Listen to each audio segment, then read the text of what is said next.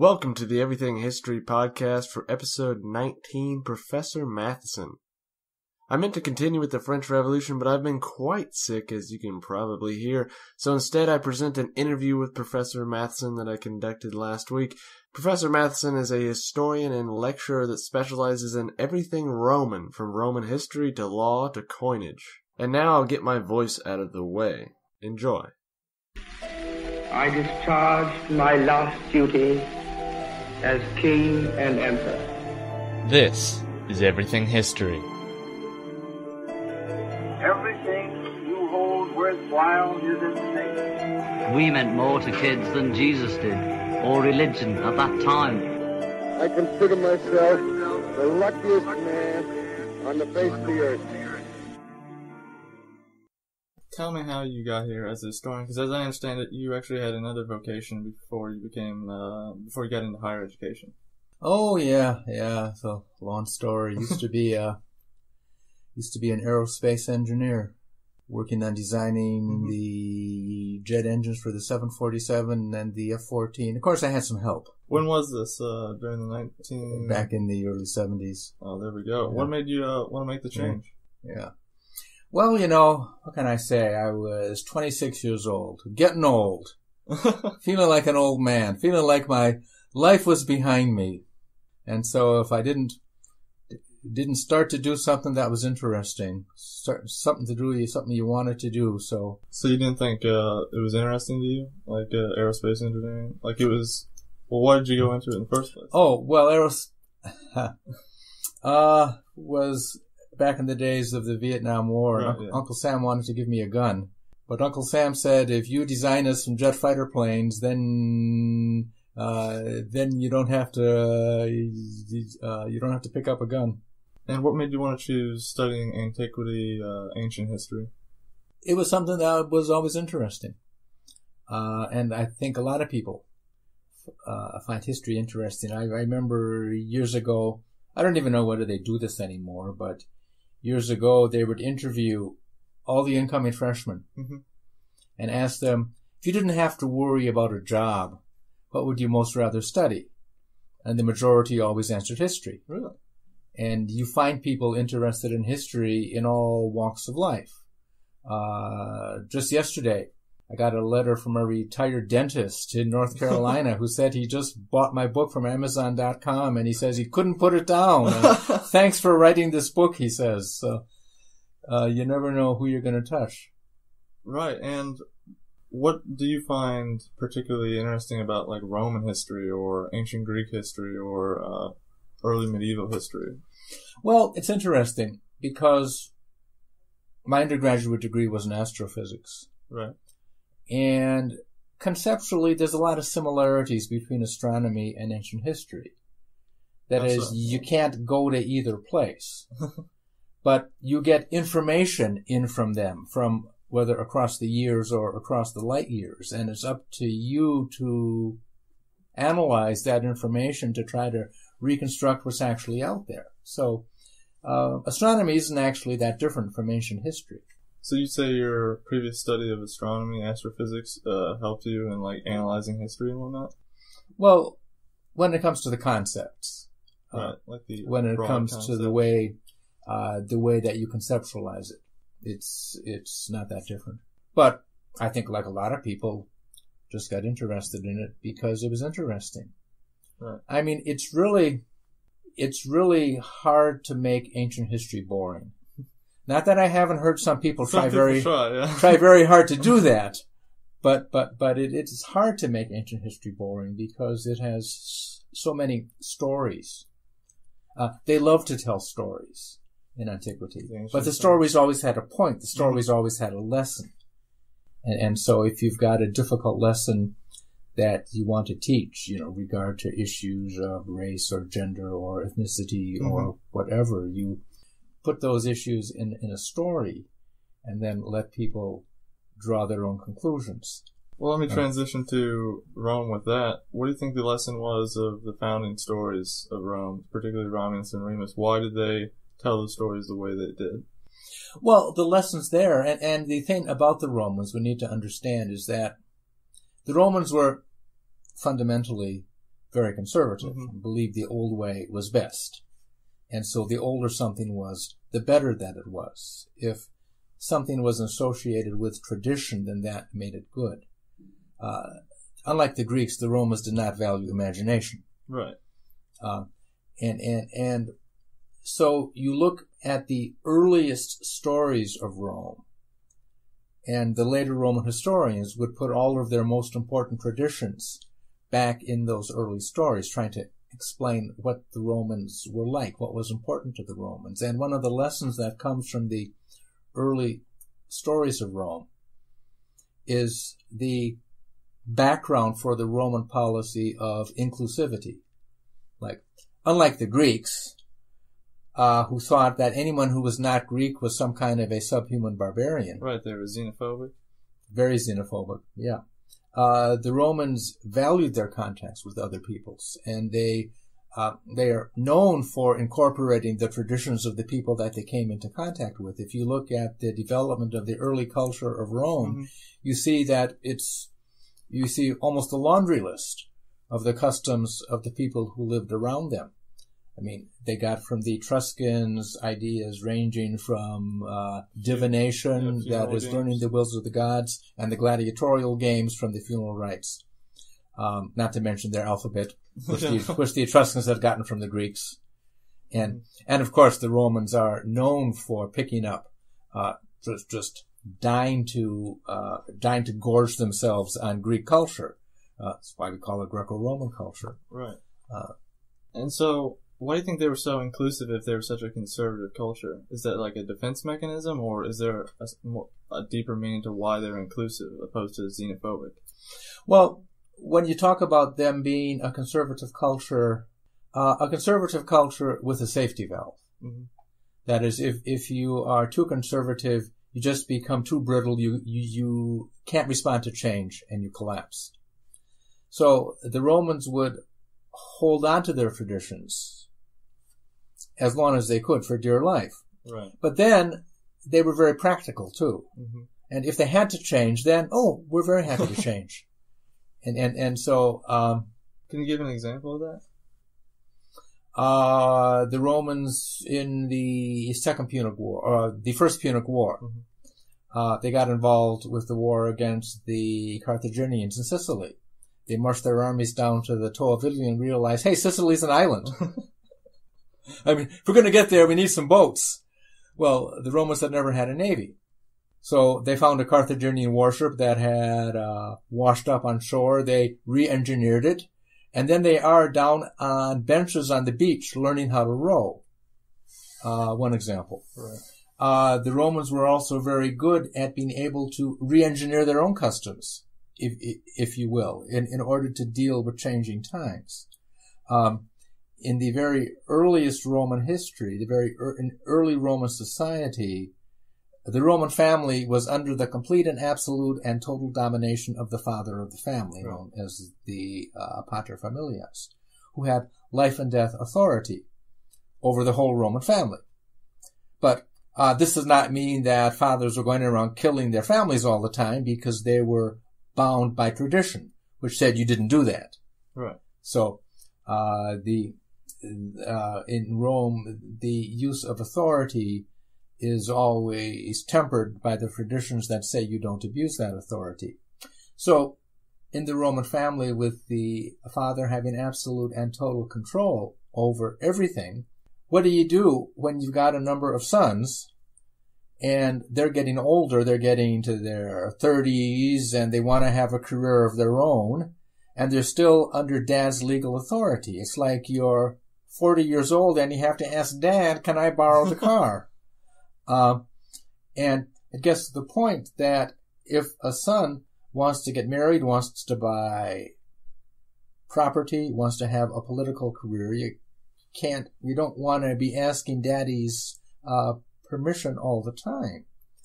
And in original Roman society, the only way to get out from under daddy's authority would be for daddy to die. So this could be an incentive to kind of help daddy along the way. Right. And so one of the original crimes in Roman society was parricide, killing your father. In fact, it was the only crime that there was at the beginning. In Rome of the Kings, there was only one crime that would be investigated by the government, and that was killing your father. Speaking of killing your relatives, important do you think it is that in that Romulus and Remus story, Romulus kills his brother Remus? It starts with, murder. How important do you think that is to, like, Roman culture? Because they could have just, at some point cut that out. Well, he not only killed his brother, but they also killed their uncle too. Right. Which he might have had that one coming. which was why they had to go found a new city, because they couldn't stay in the old city because they had blood guilt. Right.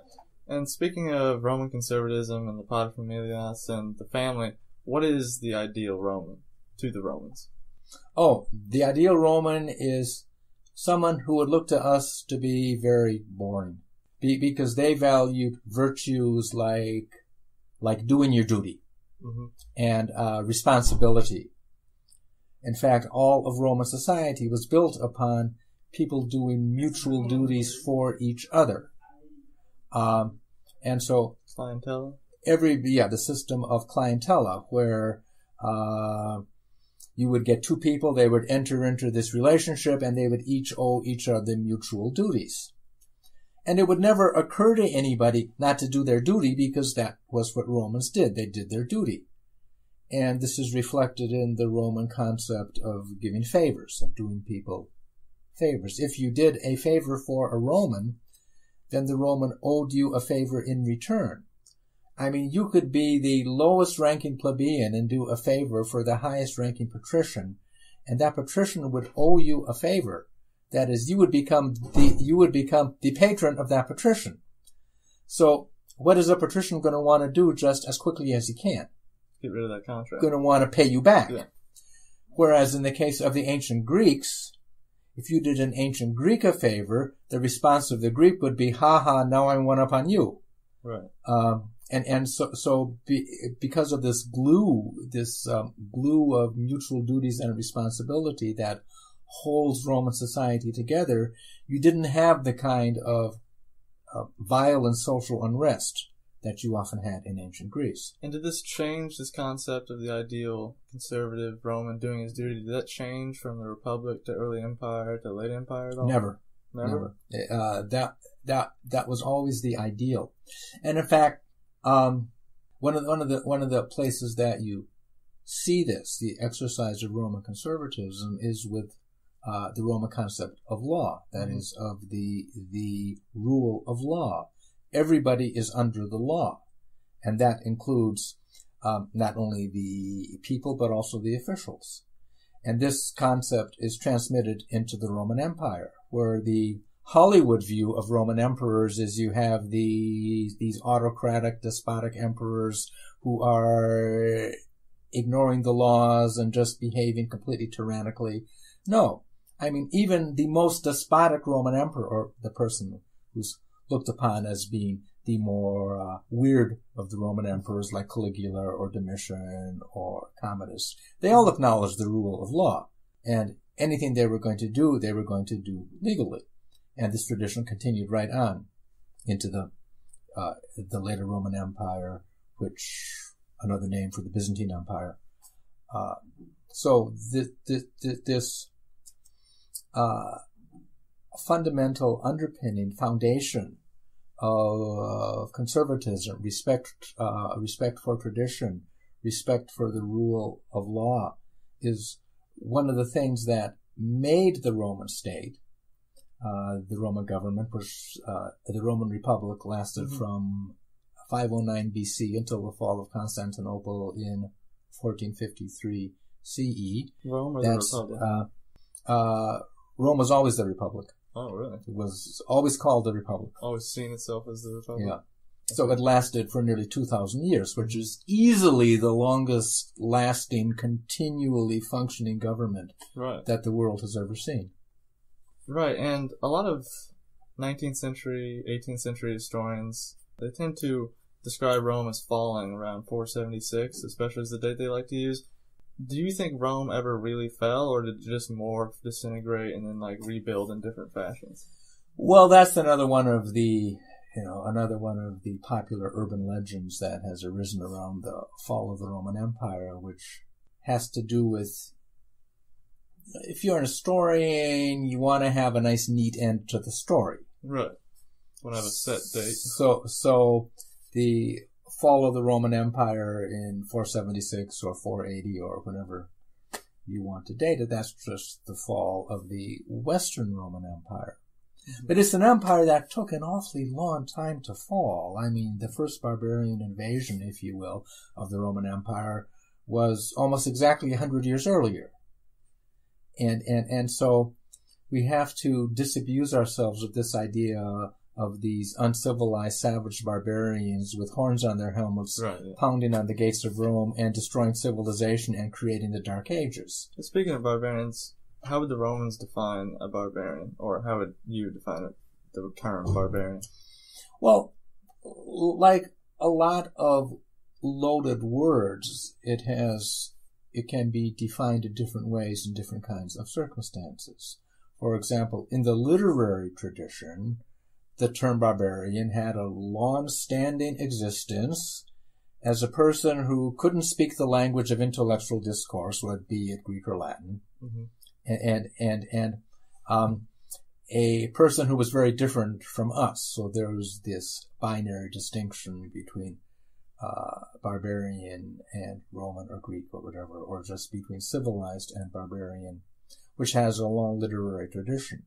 But on the ground, in the real world of the Roman Empire, a barbarian was just a person who came from the other side of the frontier. right, And could be, it had little to say about somebody's cultural affiliations, because if you're talking culture, and if you're talking about being barbarian in a cultural sense, then there were barbarians who came from inside the Roman Empire too, from mm-hmm, the backwoods of Anatolia, the backwoods of North Africa, even from someplace like Sardinia.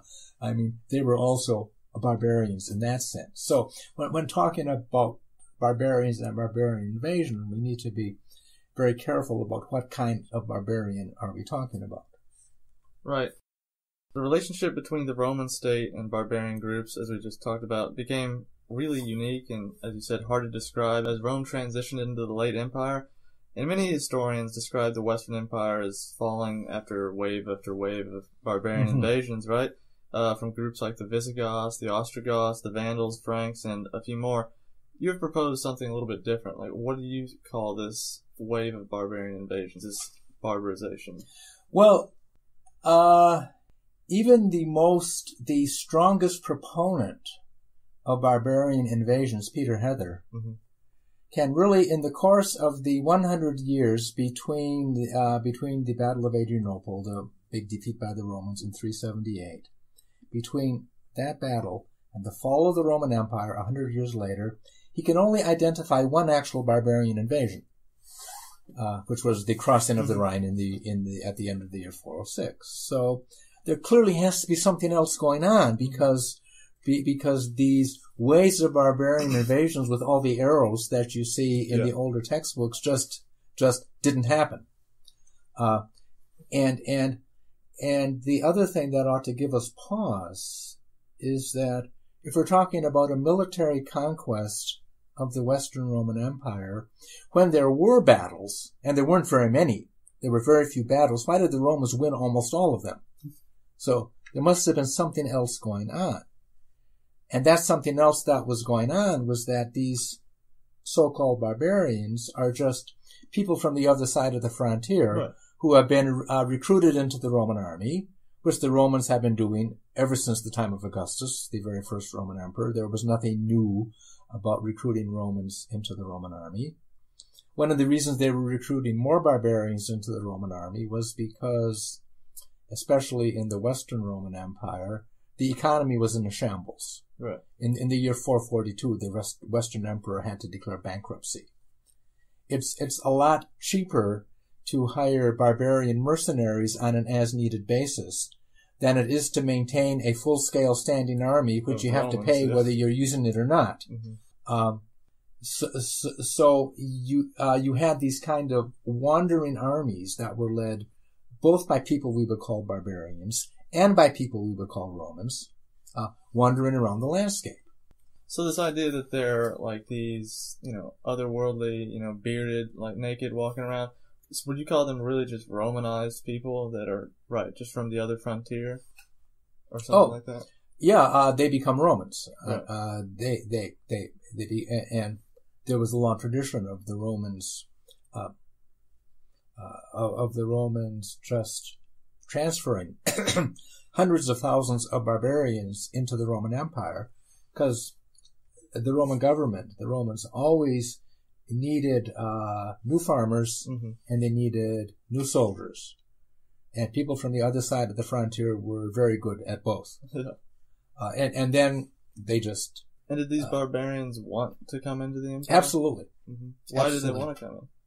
The Roman Empire was the promised land. Right. I mean, just look around the world in the modern day. You see, why do hundreds of thousands of refugees want to move from one place to another place? Because they think they can have a better life. Right. And the barbarians outside the Roman Empire, again, if we disabuse ourselves this notion of these savage barbarian hordes who appear out of nowhere and catch the Romans by surprise, these barbarian peoples had been living on the frontiers of the Roman Empire for hundreds of years. They had been serving in the Roman army, going back home, moving back and forth. If you lived up in the frontier zone and you had a really good drunk one night and didn't know, you could wake up on either side of the frontier. You wouldn't know which side of the frontier you were on. Because there would be the same kind of people, same kind of language, same kind of dress, same kind of culture. So after roughly 476, 480, whether or not we're going off of Romulus Augustulus or Julius Nepos or something like that, how did the government change, if at all, in the Western Roman world? The government of the barbarian kingdoms, the barbarian kings modeled themselves on Roman emperors. I mean, they did everything that Roman emperors would do. They issued laws. They issued coins. They built buildings. They built public works. They had the same kind of administrations with the same kind of officials who did the same kind of stuff. But they were smaller. The barbarian kings didn't have the same resources that the Roman Empire had. So it's on a much lower level. So what are the distinctions between these barbarian Romans, as whatever we want to call these people, these Romanized others? What are the distinctions between them and the Romans that, say, live there and function there, for the past 400 years in that empire? It's very hard to find any. It's like any kind of a situation where, and again, we can use a modern analogy, where you have a number of immigrants from somewhere else moving into an established population base. There will be some cultural differences and some needs for reorientation or assimilation, but I think we need to emphasize that when we're talking about assimilation, both in antiquity and in the modern day, assimilation isn't just a one-way street. I mean, if you talk about immigrants moving into the Roman Empire, it's not just them assuming Roman culture, it's Romans assuming their culture, right. just like in the modern day.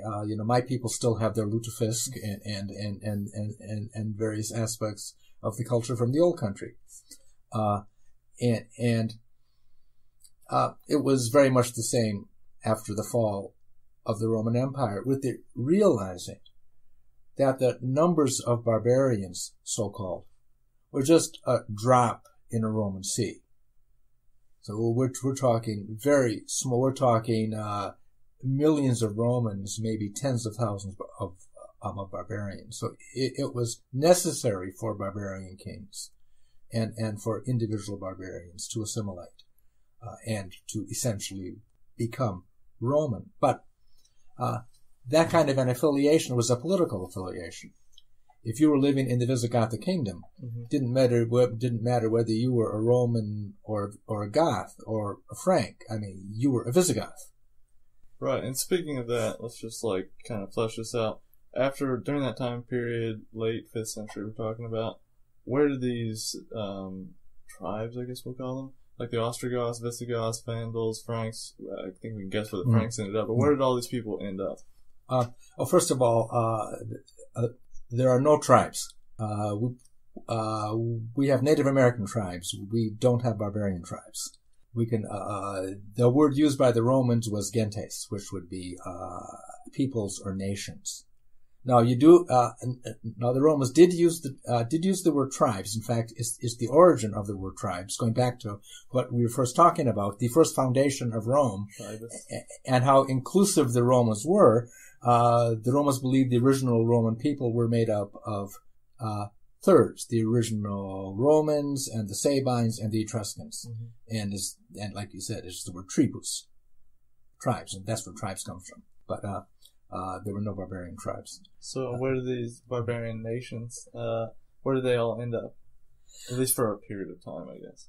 Well, you mean, I think it would be better to say where do they all develop, sure, as opposing to ending up, because that... word choice is very hard. That kind of tends to reify this old idea of, of the Vandals beginning in Jutland, in Jutland, 300 years ago, and then somehow traveling around and maintaining their identity and somehow not having any contact with any other peoples for about 300 years, and then all of a sudden they settle in Africa. So you say that question really isn't even valid, trying to find out where these people really settled, because they never really did. They just developed in a weird kind of functional way. Yeah, they did.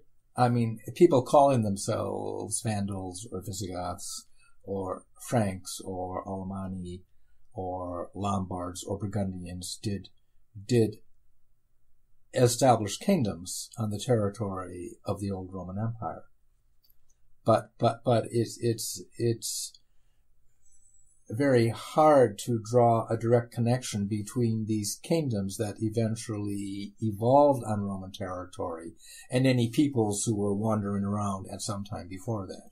Because, as we discussed before, these kingdoms that were developed were very largely Roman. Mm-hmm. And very largely Romanized and made use of Roman customs and Roman laws. And a lot of the leaders of these kingdoms initially were individuals who had been high-ranking Roman generals. Yeah. All right, I'll let you knock this episode out with a story about the conflict over the quote-unquote last Roman emperor. The end of the Roman Empire, that's a very interesting, probably an idea that has just a continued popular appeal. I mean, if somebody doesn't know anything about the Roman Empire, they know the Roman Empire fell. Right. Might not know why. And they might have an idea that somehow there's a connection between the fall of the Roman Empire and the fall of the American Empire. Because one thing you learn when you study empires, looking back through history, they fall. Every empire that has ever ever risen has fallen. Mm-hmm. And so what does that say about the future of the American Empire? There's always been some discussion about who was the last Roman emperor. And it's generally, look in most of the history books, and you will see the last Roman emperor was a boy named Romulus. He was nicknamed the Little Augustus, Romulus Augustulus, the Little Augustus. And he was deposed in the year 476 by a barbarian army general named Odovaker. The only complication to that story is that there already was a Roman emperor in the West, Julius Nepos, right, who had been sent off into exile by little Romulus's father, who had been the secretary of Attila the Hun. And so little Romulus actually was a usurper. So when little Romulus gets deposed in the year 476, the legal Roman emperor is still Julius Nepos, who's off in exile in Greece, and he doesn't die until the year 480. So why, you might wonder, have historians been so eager to name little Romulus Augustus as the last Roman emperor? as opposed to Julius Nepos. It seems to fit with the name. They like You it. can't. I mean, how can you resist? It's just so perfect. Rome was founded by Romulus. Mm-hmm. The last Roman emperor is named Romulus. The Roman emperor was founded by Augustus. The last Roman emperor is named Augustus. I mean, you just can't pass it up. All right, we'll leave it there. All right, thank you for being on. So, good luck. Another thank you to Professor Mathisen for joining me, and with any luck, I shall continue the French Revolution next week. And remember, if you have any questions, comments, concerns, or I dare say corrections, send them my way at everythinghistorypodcast@gmail.com. And don't forget to subscribe on iTunes, and talk to you again next week. Thank you very much.